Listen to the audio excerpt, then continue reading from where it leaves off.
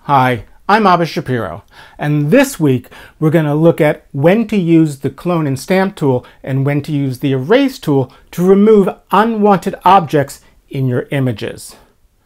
Now, if you want to be notified when we post new tips and tutorials, remember to hit the subscribe button below.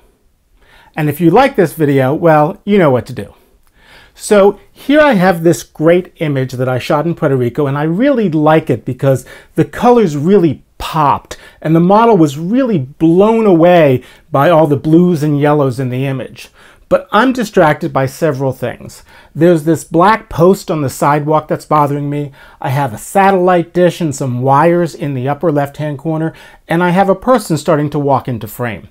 So I want to remove those objects before I start processing the image. Let's take a look at some of our options. Now, the first thing I would do is I would crop the image the way I want it to finally be. And the reason I do that is because I then don't have to unnecessarily remove objects that are already cropped out. For instance, I'll probably crop this with a square framing so I can post it to Instagram, and this person is unlikely to be in the image. So let's do our cropping first. Now to crop, I simply go up to the Tools menu and choose the Crop tool. And since I want this to be a perfect square, I'll go over to the aspect ratio and choose 1:1 square. And we can see that now I can move the image around underneath the crop and frame it the way I like it. Now, I could leave it the way it is right here, but I actually want it to be a little bit tighter, so I'm going to bring down the size of this square and reposition my image in the frame. Now, I like the way this works. I'm going to make it just a little bit smaller. Bring her down over here. There we go.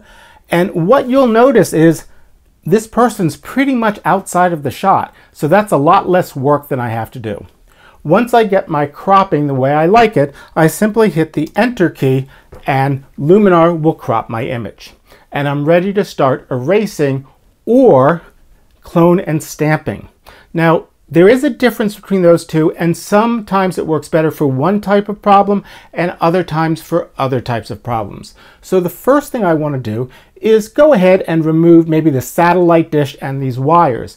And the Erase tool will work really well for that because what it does is it looks for the pixels around what I'm looking to erase and replaces the pixels that I'm erasing with those adjacent pixels. And this is not that complex of an area. It's pretty much a white wall. If I went down here to the sidewalk, I definitely have a pattern here. And if I use the Erase tool, it'd be a little more problematic. So let's go ahead and jump into the Erase tool and remove these objects. To access the Erase tool, I once again go to the Tools menu and I choose Erase, and Luminar will open up a new layer where I can start erasing things. Once this is here, I can simply paint out what I don't like. Now, if I want to, and I do want to, is I'm going to go ahead and zoom in. If I hit Control-1 or Command-1, it'll zoom my image to 100%. And if I hold down the space bar, I can simply get a hand and drag the image to where I see what I want to erase. If I want to zoom in a little bit more, Control+ will zoom me in, Command+ on a Mac, and of course, minus will zoom me out. So I'm going to hit Control+, zoom in, press the space bar, and now I can really see what I want to erase.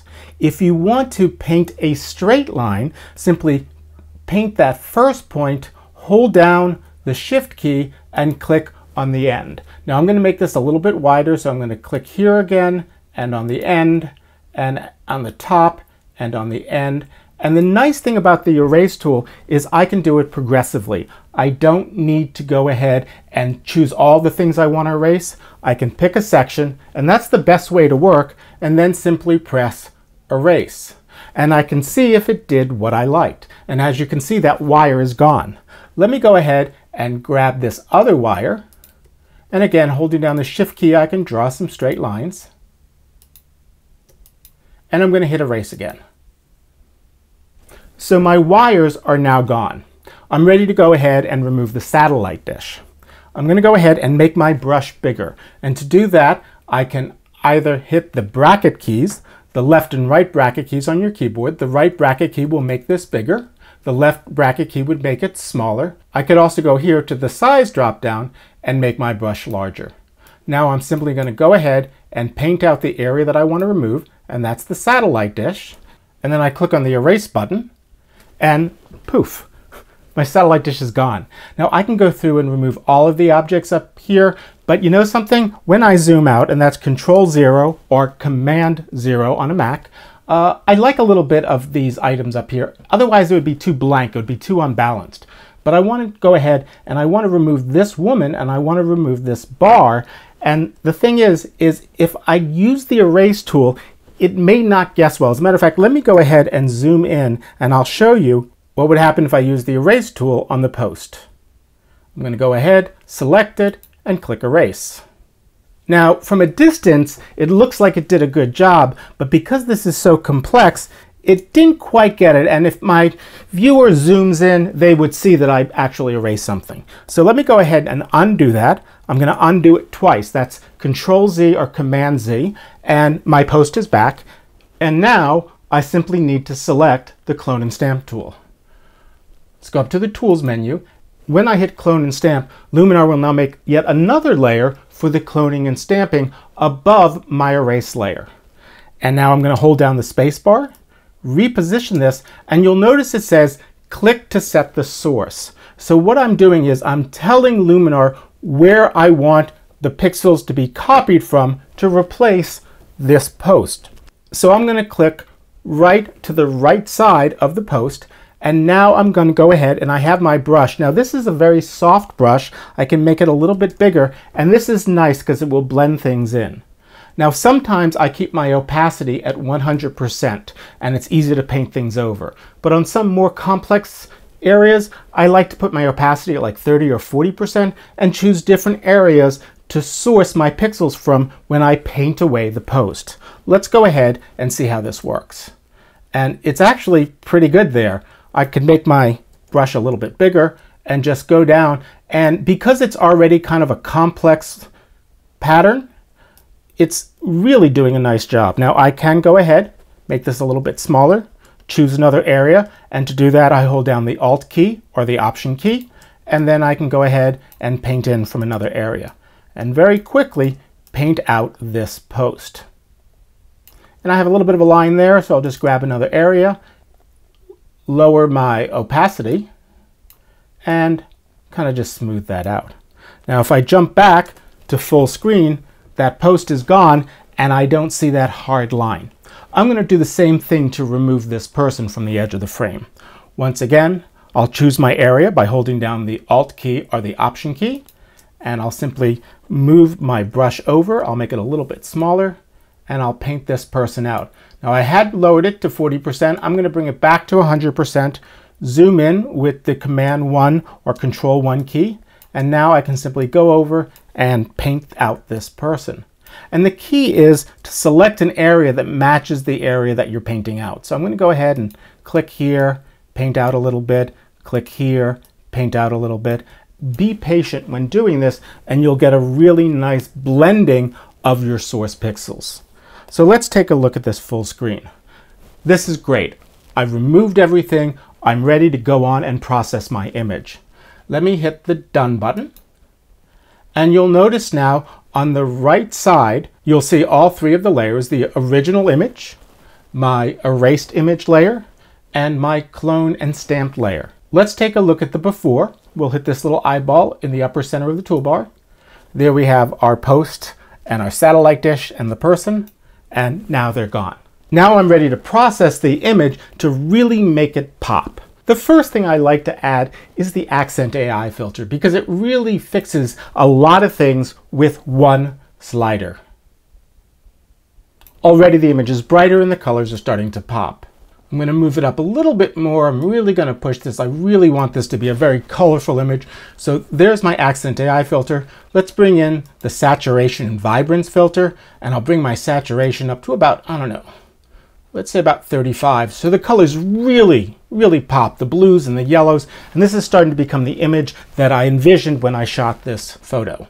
And I want a little clarity now, so let's add the clarity filter, and not too much. If you add too much, it looks artificial, but maybe about 15 or 16 would be pretty good, and it just sharpens everything. Let's take a quick look at the before and after. Already I really like this image, but we're going to take it up a notch. I want the green dress here to really be bright green. Everything has to be really bright for this image to work. And I'm going to go ahead and add the tone filter and use smart toning, because when I use smart toning, I can bring up just my shadows without affecting my highlights. So let's go ahead and add the smart tone filter, and tone is found under the essentials filter section. And I'll just move smart toning to the right, and you can see I can really lighten up that green dress without really blowing everything out. So I have the image pretty much the way I kind of want it, but I'm going to try some looks. And if I want to try some looks, I'm going to create just another adjustment layer, because if I add a look, it's going to replace all of these filters, because this is the look that I've already built in.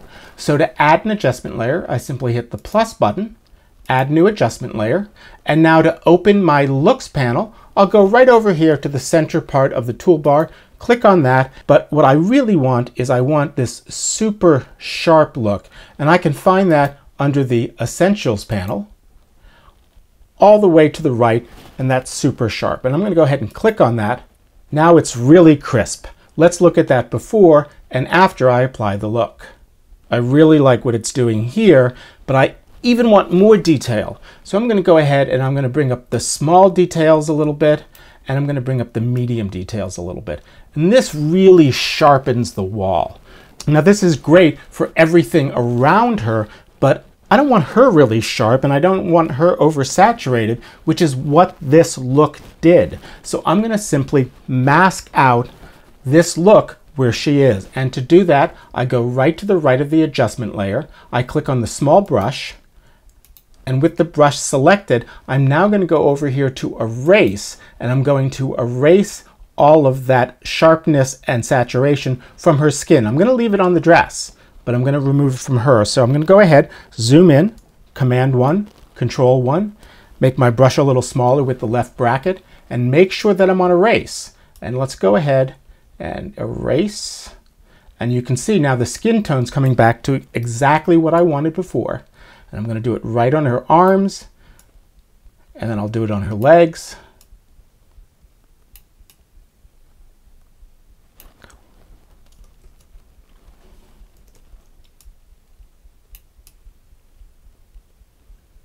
And if I want to see what I've erased, I can simply click on the eyeball, and there we go. I've painted out or erased this from her face and her arm. And if I've missed something, the nice thing about this red overlay is I can go ahead and make sure I got the right spot. And because this is just sharpness and saturation, I don't have to be really precise. Let's go ahead, turn off that overlay, turn off my brush, and there we have the after and the before, and it just notches this up a little bit more. I really love what's happening. I'm going to add two more filters. I'm going to go ahead, add yet another adjustment layer, because I want to have this affect the image globally, because I've already painted a mask.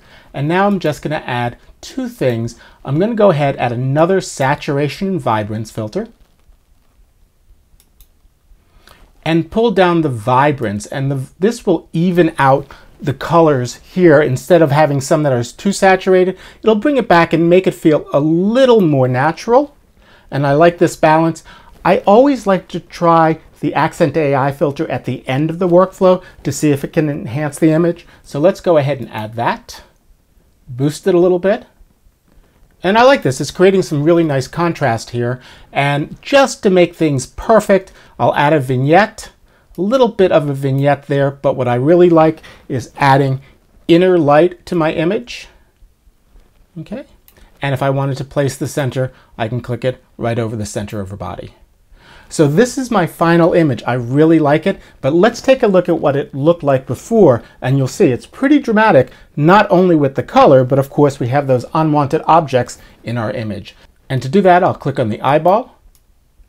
And as you can see, the original image was rather dull with all these objects in it, and now I'm done. I have this great image that really explodes to my eye, that's really sharp, and I don't have all those distractions. So if you have unwanted objects, unwanted people in your images, go ahead, use the clone and stamp tool and the erase tool. And if one tool is not working, try the other tool. It may work better for your needs. If you like this video, please go ahead and click on like. Remember to subscribe to our channel by clicking the subscribe button. I'm Abba Shapiro, and thank you for watching.